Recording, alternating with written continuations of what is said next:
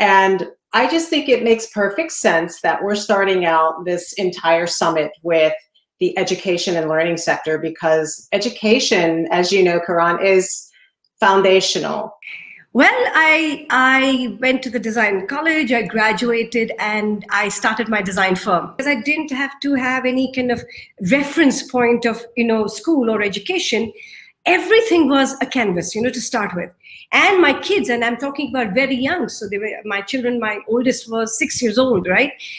I really got them to become my co-designers in the process. We keep thinking experts are the ones who write the theories. I swear experts are those children.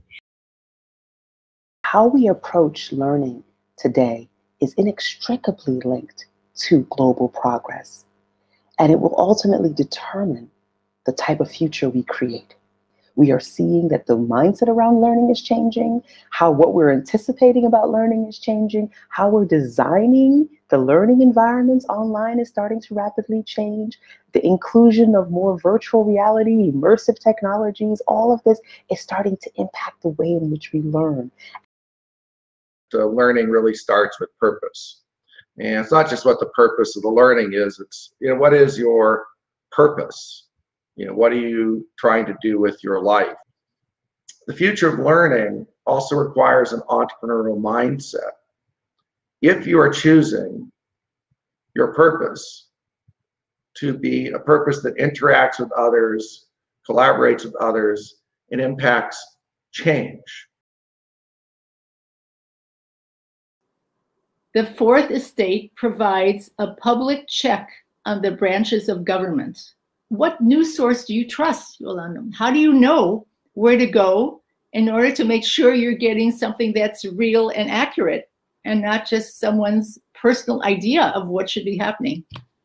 Well, part of it is looking at different stations, looking at different, print media, looking for investigative journalism, for example, that, extends the story out more broadly than you might see in local newspapers.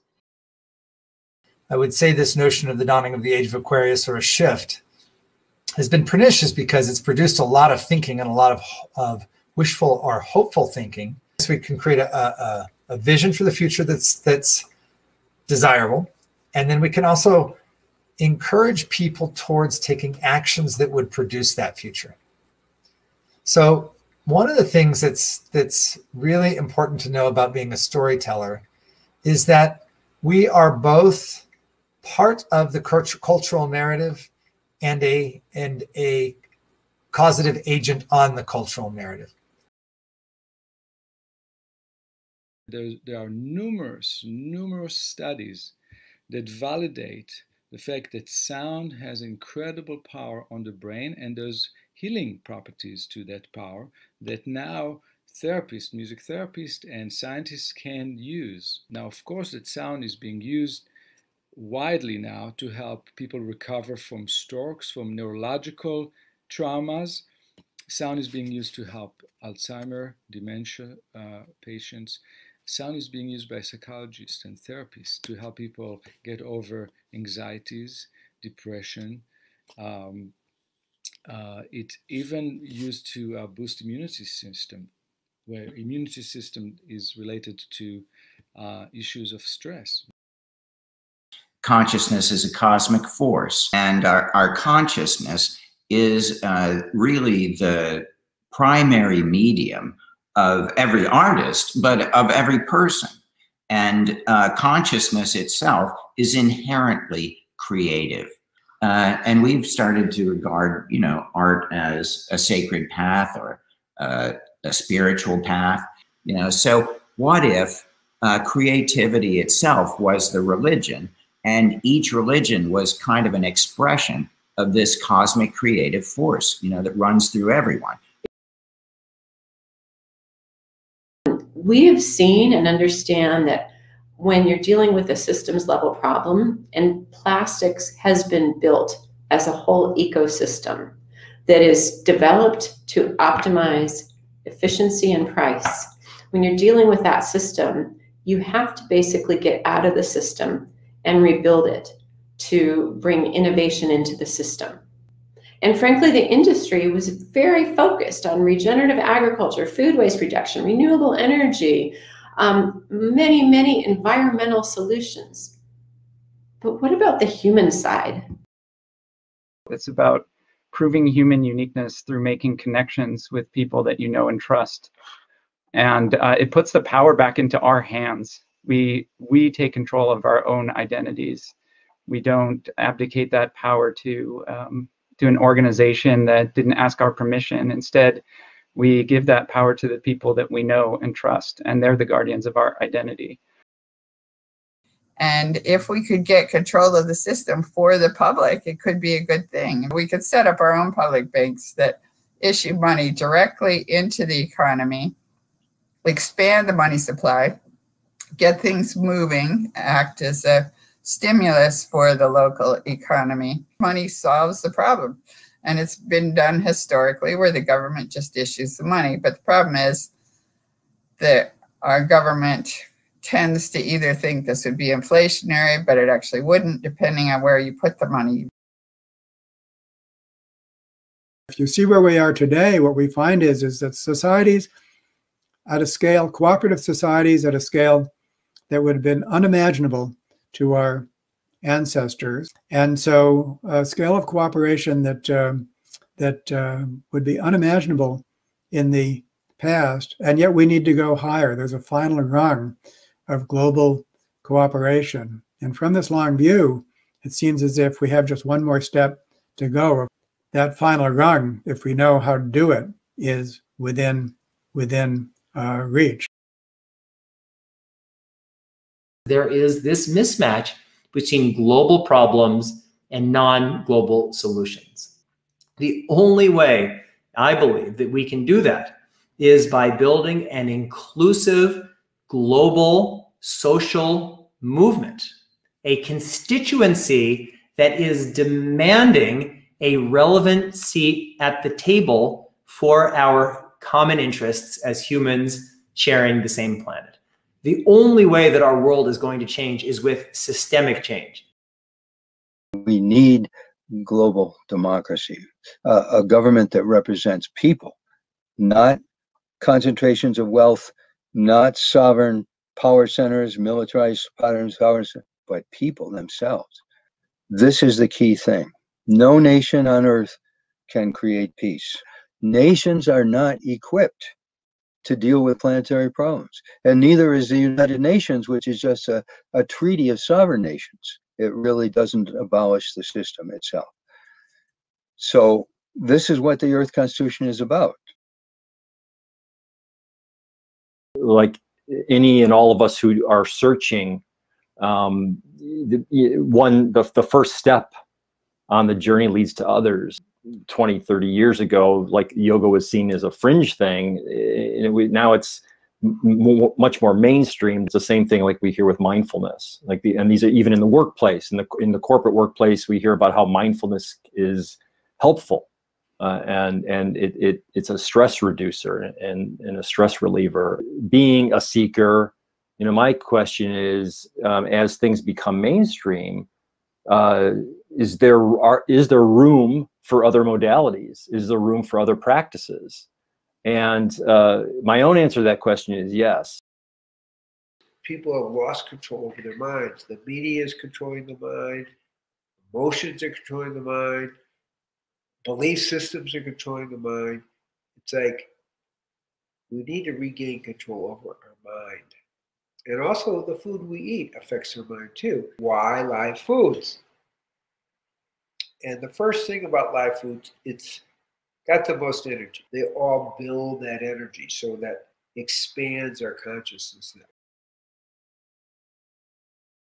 How can we together overcome this climate crisis and climate emergency in solidarity so that essentially no one is left behind? Women hold the key to this process, especially in the developing nations, which is the majority of the population of the world, which is, again, the least of the culprits, but the biggest of the victims. This is why we really, really need to look at the relationship between gender justice and eco-justice, etc. So this is a crucial piece.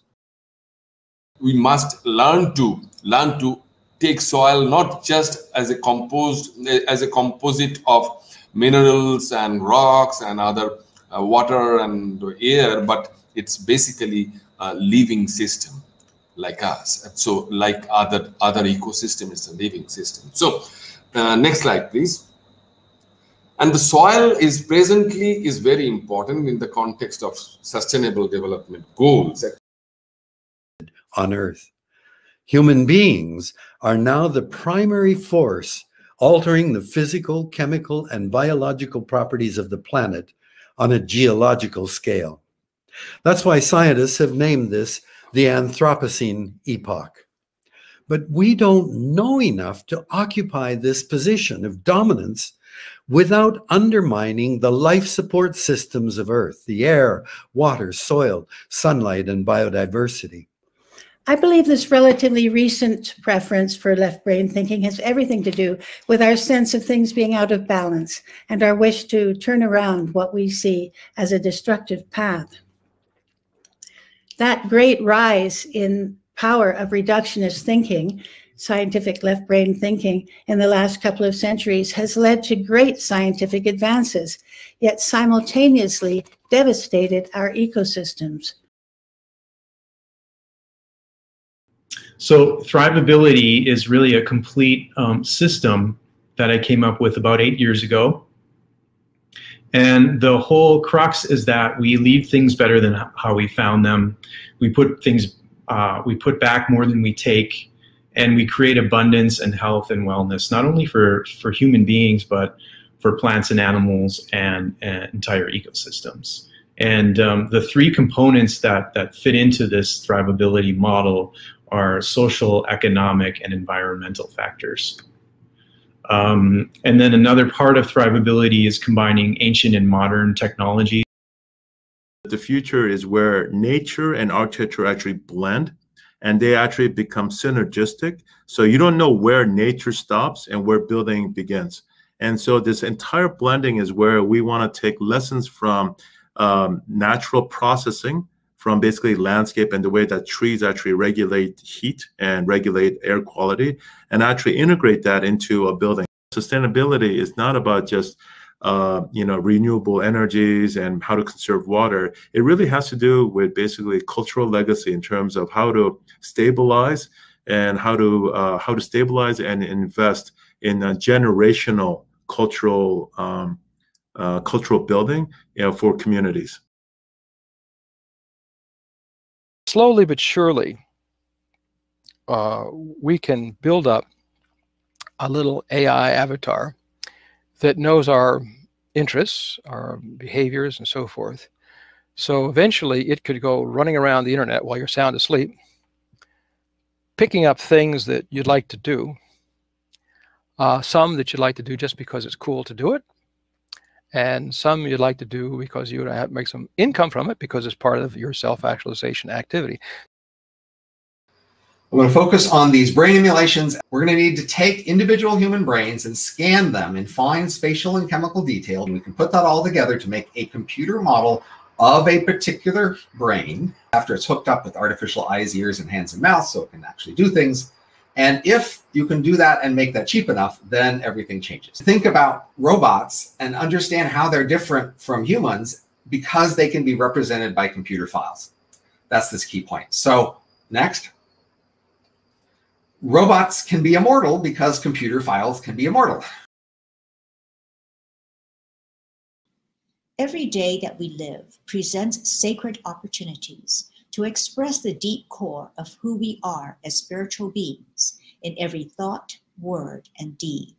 To be present in the world as a loving, kind, and compassionate person requires a lifelong commitment to turning the searchlight inward, to do the ceaseless, fearless self-examination, to see how we can change to become better persons.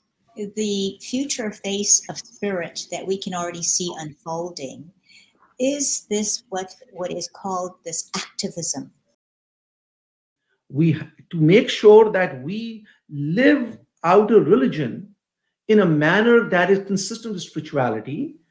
We have to be righteous, have compassion, recognize our interdependence, and that we are complete in the whole, not the parts, not believe in exclusive truths, use language that is inclusive of us, which includes everyone, practice rituals that are not an end in itself, commit ourselves to living in equality for all and standing up for others while we honor the holiness of everyone. We stand at an unprecedented time on our planet. One can imagine that any planet with intelligent life anywhere has had to go through this transition. And just like on our planet, they had far more embedded skills about division than about unity.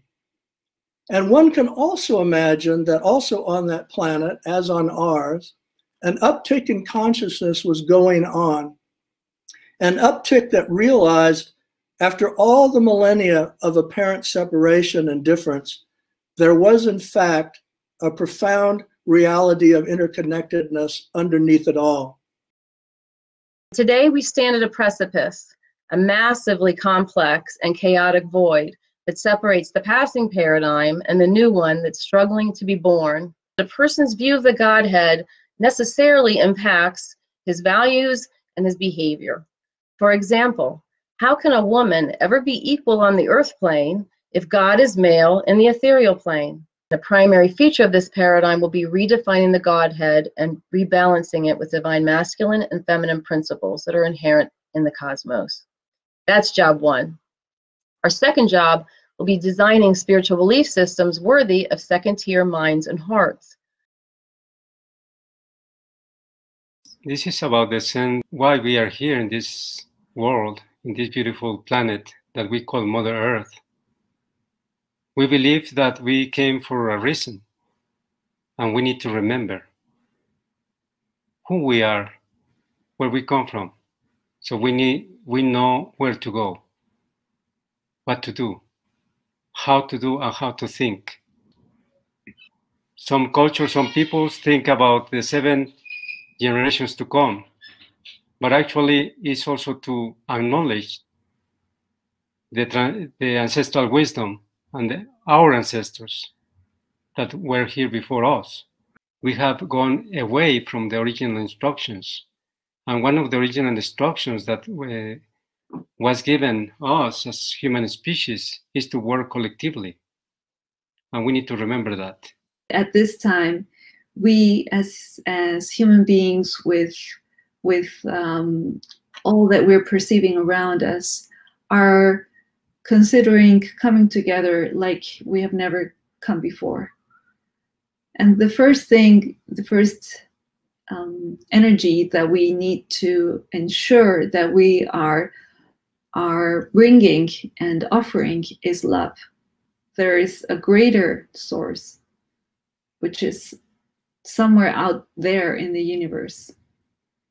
And if we can tap into that source and we can allow that energy to flow through us, through meditation, through movement and meditation in movement, through walking prayer, through whichever other activity or discipline that you have found to enable you to open those channels to continually be giving love in every single act, as small as looking into someone else's eye.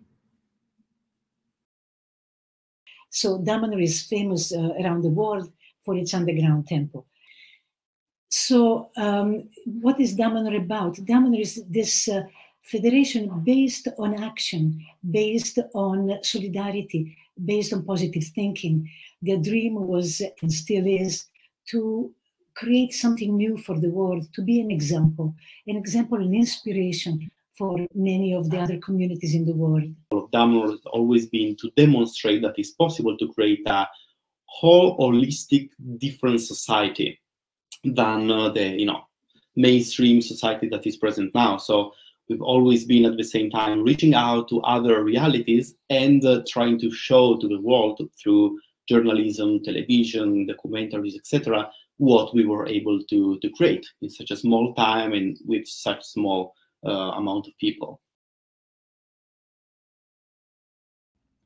Our survival now depends on reconciling with Earth as healers rather than exploiters. The path ahead requires that we join as one to redirect human purpose, power, and procreation. This possible world, the possible world of our future, will not emerge spontaneously. But we can use our global communications capabilities to imagine and create it together. Creating a future of well-being for people and Earth requires that we quickly shift from an imperial civilization of domination and exploitation to an ecological civilization of partnership and mutual care. We are called to rethink and transform our institutions of government, business, education, science, religion, the arts, communications, and civil society. What humans have imagined, we humans can reimagine. This is our moment to embrace the distinctive responsibilities that come with our distinctive human capabilities. Let us now move forward to create the possible world of an ecological civilization dedicated to the well-being of people and Earth and to life's continued evolutionary unfolding. What we need is a better new normal. A new normal I call partnerism.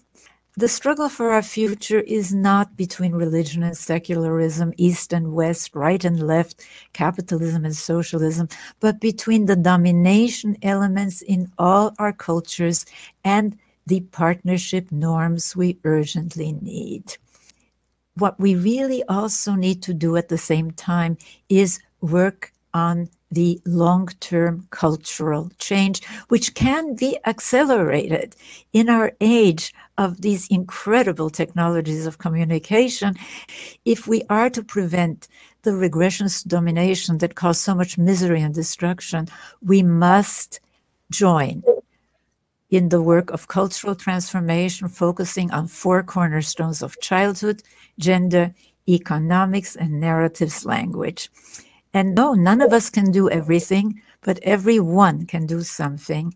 And I'm counting on you to become active agents in the movement towards partnerism.